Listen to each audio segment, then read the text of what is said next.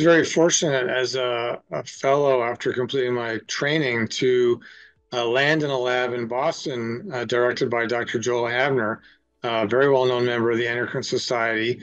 And this was the early days of molecular biology. The glucagon gene has just been cloned. We saw these sequences in the gene called glucagon-like peptides, and we didn't know what they were, where they were made, what they did.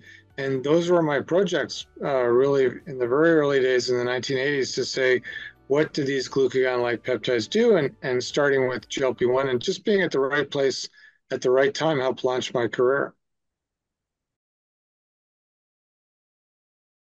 Yeah, so I was very lucky. I had two mentors as a medical student.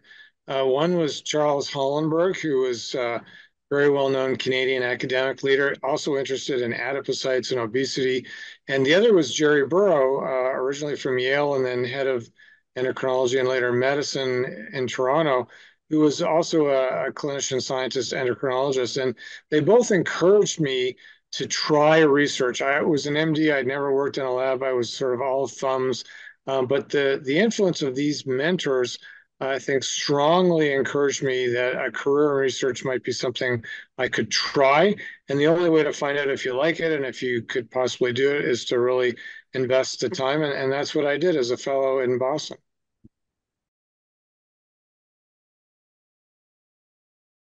So, the GLP-1 story is really a team effort. Like in Boston, my research supervisor, Professor Joel Habner, was instrumental. Very fortunate to work with a research chemist, expert in peptide chemistry, Svetlana Mosel.